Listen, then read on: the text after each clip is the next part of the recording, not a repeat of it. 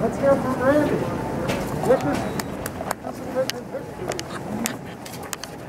Well, I must say, it's sort of amazing to be here today. I mean, in 1966, you see the way I'm dressed? Today is the first day that I dressed this way in several decades.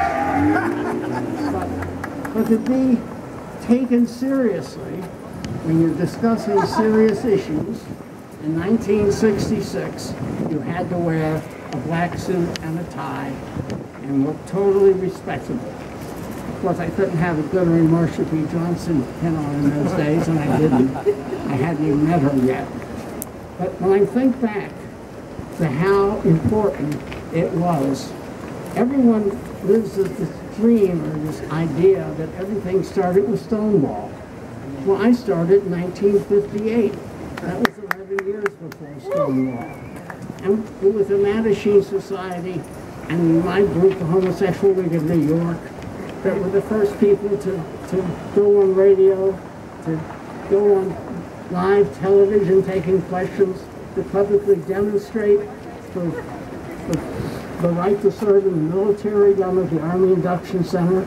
And one of the things that we did, that's a real legal imprint, was that Mattachine came here and said, we have the right to, we want to be served.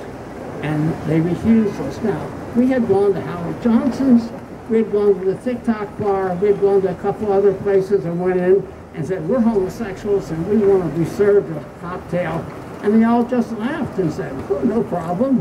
You know, they were not under the gun the way the people that ran Julius's was, because they had trapped somebody here and they were laying a network where they'd have to pay off the police and grease the machines that were the corrupt system that ran New York City bars, especially New York City gay bars.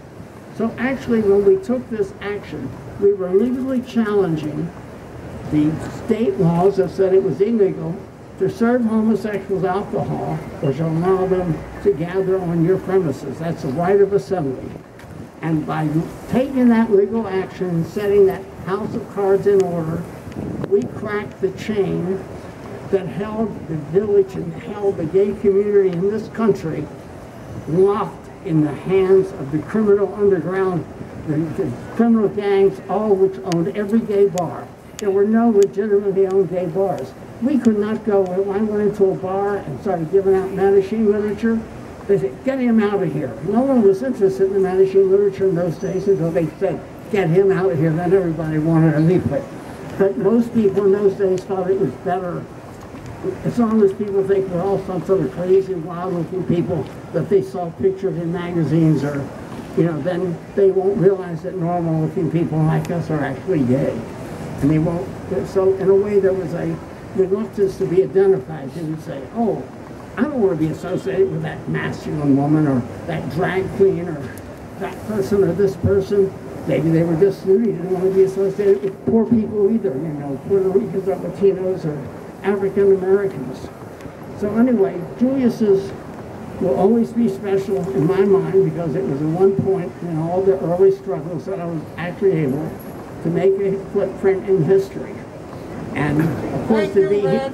Well, thank you, Andy Hum. Andy Hum has done great coverage of this whole city and the history. He has a regular show, free speech television on YouTube, that really gives you all the news from across the nation.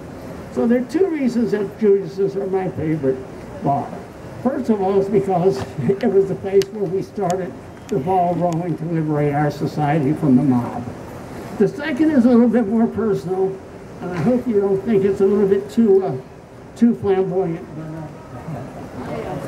I particularly love Julius's because it was only by Julius's that I got my picture 2 times on the obituary page of the New York Times, and I'm still here at 84 years old to tell you about it and to hold this up and say I'm still here and I'm still fighting. I'm the last guy to Chino, and I'm going to stay active as long as I can. Thank you all so much.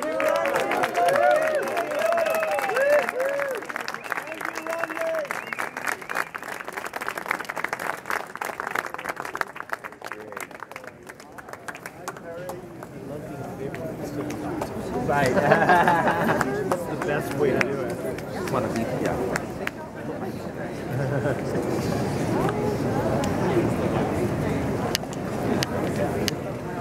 It's not easy to do with the obituary. Yeah, yeah.